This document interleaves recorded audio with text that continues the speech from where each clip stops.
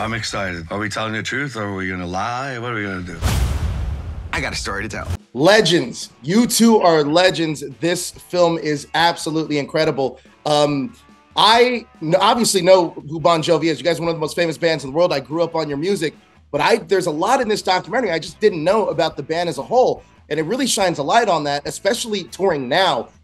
I saw a lot of parallels between Tom Brady's Man in the Arena and this documentary. And I thought this was absolutely fascinating. John, looking back on Bon Jovi's incredible journey, what motivated you to share this story through Thank You, Goodnight, the Bon Jovi story? I knew that the 40th anniversary was coming, and you're only going to have a milestone like this once. And if you were to wait until the 50th, who knows what might happen over the course of the next 10 years. So at year 38, I started to think about how can we mark this occasion. And we began archiving so much that was in the vault and simultaneously considered making this documentary. And I did, in fact, see Man in the Arena. And Gotham Chopra was my first and only meeting that I had with a director. I thought that he understood the concept of sport, which a team and a band are very similar.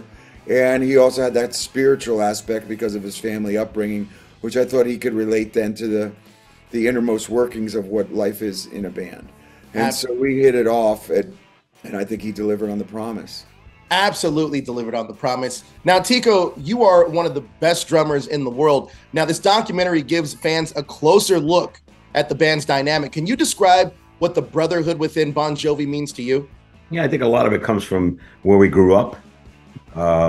It's sort of like we're a gang, take on the world. We've always been a bunch of guys that just want one goal, and that's really to kick people's ass.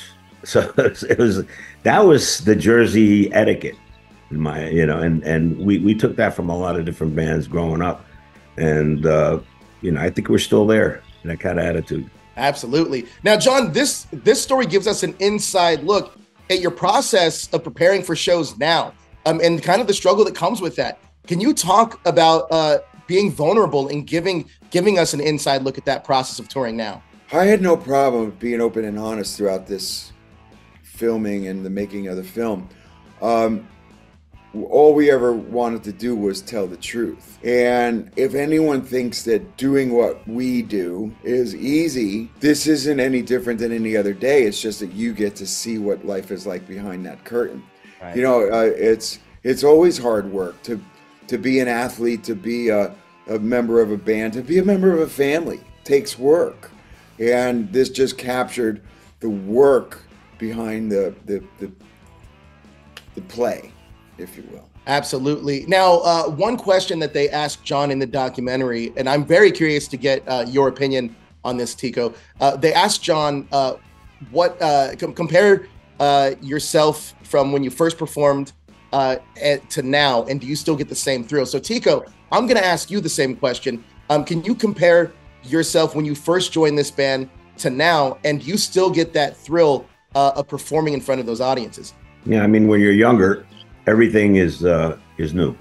Everything's a challenge, new and exciting.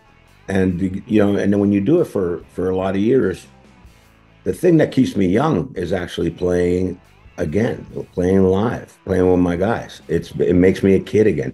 It's the fountain of youth at best, and so that doesn't change. So we can still get the whole secret is to capture that young, fun-loving time that we have together. And playing live now and in the studio, it's just that comes back. It never goes away. Absolutely. Now, John, Bon Jovi has evolved musically over the years. How have your personal experiences influenced the band's sound and lyrics? I think that growing up in public, you become a more prolific writer. You're able to capture moments that are happening in and around your life. It's not just creating rhyme schemes that are moon, June, and spoon and, writing catchy pop hooks. But when you can get deeply personal, the magic really happens when something is so deeply personal that when you hear it, You think it's about you, and you make those characters about you. And that's sort of the magic of our songwriting. And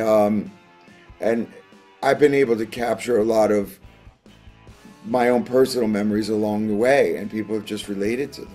Incredible. Now, Tico, the band has experienced many milestones together. Personally, what do you consider the band's greatest achievement? The fact that we're still here and still doing it. It's like John says, it's a road. It's a lot of ups and downs. It's a family. And the fact that we can still do great songs. I mean, a quick little story. I'm not much of a lyricist or listen to lyrics, but when John wrote this record and we put it together and we started listening back, and I had to call him and tell him, man, the lyrics are great, because they got through to me. It took 40 years where I'm actually going, okay, I'm listening to the lyrics. So yeah, I think that's a milestone for me.